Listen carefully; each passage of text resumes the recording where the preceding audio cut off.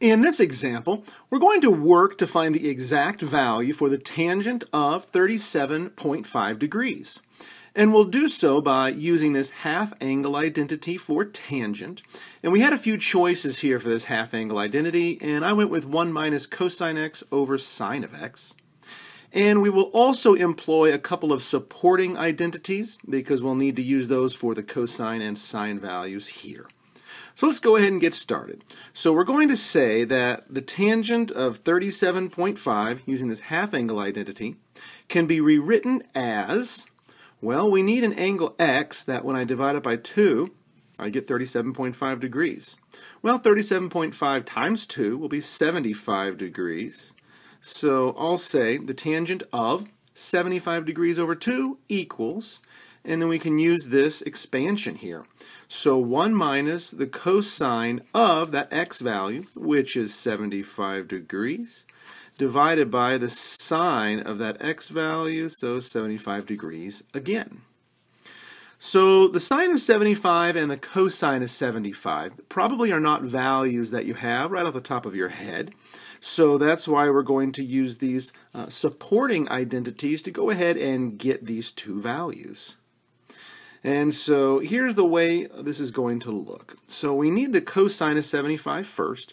So we'll say the cosine of 75 degrees can be rewritten as, and we're going to use this expansion, but we need two angles that are nice to work with that add up to 75. So it seems like we could use 45 degrees and 30 degrees.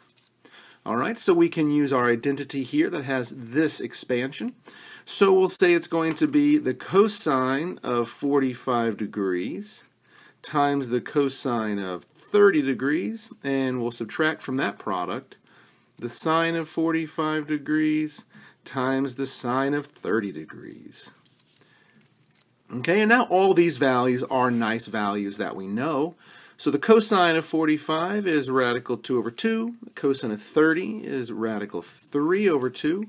And from that we'll subtract, and we have the sine of 45 and the sine of 30. Alrighty, so it seems like it should be the square root of 6 minus the square root of 2 all over 4, and we'll say that rascal is the cosine of 75 degrees. And we'll kind of put that aside for a second. And so the other one that we need is going to be the sine of 75 degrees. And we'll do that basically the same way. We'll break it down. We'll use this sum identity, and we'll use 45 degrees and 30 degrees again. But this time we'll be using the sine here, so we'll use this expansion. So we'll have the sine of 45 degrees times the cosine of 30 degrees plus the sine of 30 degrees times the cosine of 45 degrees. And once again, all these values are really nice. So the sine of 45 is radical 2 over 2. Cosine of 30, radical 3 over 2. And to this product, we'll add. So the sine of 30 and the cosine of 45, which looks very similar to what we just had, except you'll notice the sign in the middle is different. All right, so here are these two values. The cosine of 75 has this minus, and the sine of 75 has this plus. Otherwise, they are very much the same. All right, so going back now to our tangent of 75 degrees divided by 2, we have 1 minus that cosine value, all divided by that sine value. So let's go ahead and put it all together. 1 minus, and so 1 minus this cosine value. So it'll be the square root of 6 minus the square root of 2 all over 4, and we'll put those in parentheses since we are substituting in. And then all over that sine value, which will just be the square root of 6 plus the square root of 2 all over 4. So now it's time just to simplify this as much as we can. So in the numerator, it looks like we have a fraction whose denominator here is 4. So let's go ahead and change this 1 into a 4 over 4. And we'll also distribute this negative. So it will look like 4 minus the square root of 6 plus the square root of 2 all over 4. And the denominator here, well, can't do much with it, so we'll just bring it along for the ride. And so here we have this complex fraction, so let's multiply by the reciprocal of the denominator. So 4 over the square root of 6 plus the square root of 2, and that's really nice because those 4's will cancel. And so we have 4 minus radical 6 plus radical 2 all over radical 6 plus radical 2. Well, okay, we don't really like to have all of these radicals, especially in the denominator. So let's go through the process of rationalizing the denominator. So we'll multiply both the numerator and the denominator of this fraction by the conjugate of the denominator. So we'll change the sign in the middle. So we'll multiply by radical 6 minus radical 2. And I'm going to get parentheses around everything so we don't make a mistake when we multiply. All right, so the numerator, we'll take the 4 and distribute it through, and then we'll go each term in succession. So 4 radical 6 minus 4 radical 2. And then it looks like minus 6 plus 2 radical 3. And that 2 radical 3 we got from the square root of 6 times the square root of 2 is the square root of 12, which can simplify to 2 radical 3.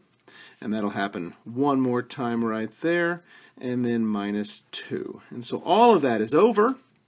Well, 6 minus 2. Well, that's 4. Hey, that's actually pretty nice.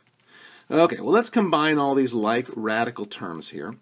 And it looks like we'll have 4 radical 6 minus 4 radical 2 plus 4 radical 3 minus 8 all over 4.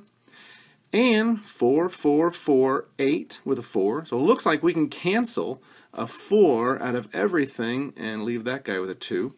So the square root of 6 minus the square root of 2 plus the square root of 3 minus 2. And this should be our exact value for the tangent of 37.5 degrees. Let's go ahead and grab a calculator and just ensure that this is correct. Okay, so here's our calculator. We'll kind of push things up a little bit so we can see. And so we'll use inverse of tangent, and we'll put in this ratio, and we'll see what we have. So minus the square root of 2 plus the square root of 3 minus 2, close it off. And yeah, 75 divided by 2, which also is 37.5 degrees. So we can see that this does indeed work. So here is the process that we used. We had a half angle identity for tangent. We had a couple of supporting values as well that we needed, and we worked our way down to the bottom, and we saw that the exact value is the square root of 6 minus the square root of 2 plus the square root of 3 minus 2. And that's the tangent of 37.5 degrees.